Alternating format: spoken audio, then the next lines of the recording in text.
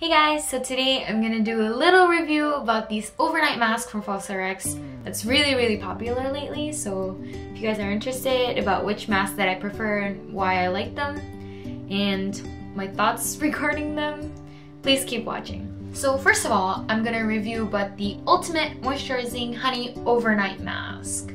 I have my little note here, so if I look like I'm reading something, it's because I probably am, because I don't want to miss any points, so please just ignore that. So yeah, I'm just gonna get started before I blabber too much. I bought this overnight honey mask like quite a while ago, and so like yeah, all the content is practically gone. I just left a little bit there so I can do this review.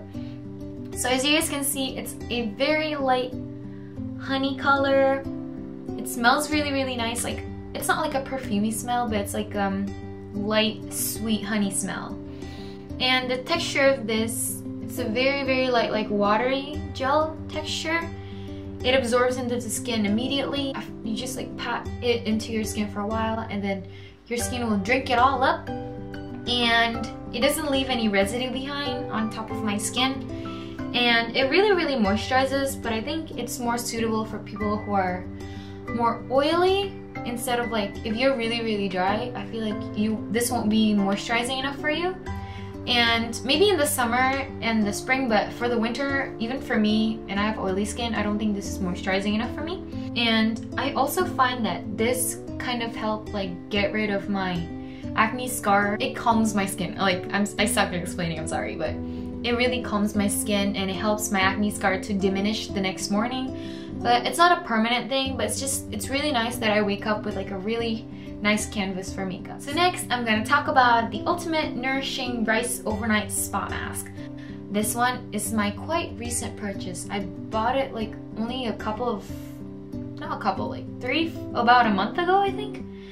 And this one, I don't know if you guys can see, but it's a thicker, more stiff, gel-like texture.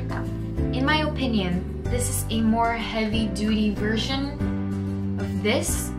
So like, I think it's more suitable for the colder months and for people who have really like dry, dehydrated skin. But even for me, oily skin, in the colder months, like around this time, this is very good for my skin. My skin loves these.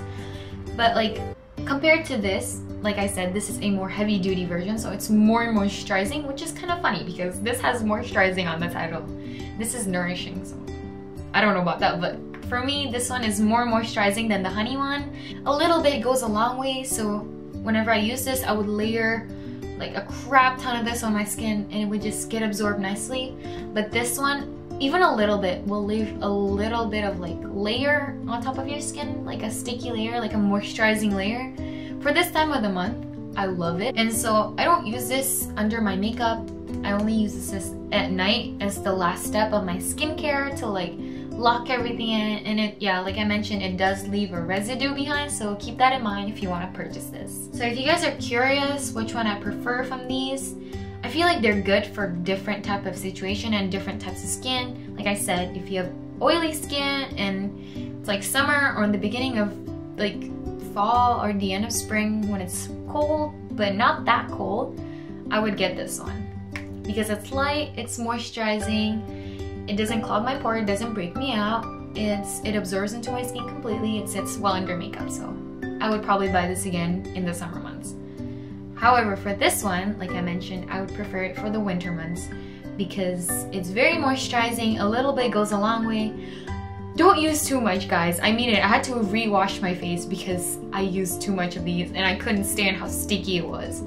It leaves a residue on top of your skin, so keep that in mind. Thank you guys so much for watching. I know this is not a very long video, but I hope it was helpful and informative. So if you guys like this video, please give this video a thumbs up. And if you guys want to watch any of my other videos, please click on either one on the screen. And yeah, please subscribe to my channel if you're interested to see more of my content. I'll see you guys next time. Bye!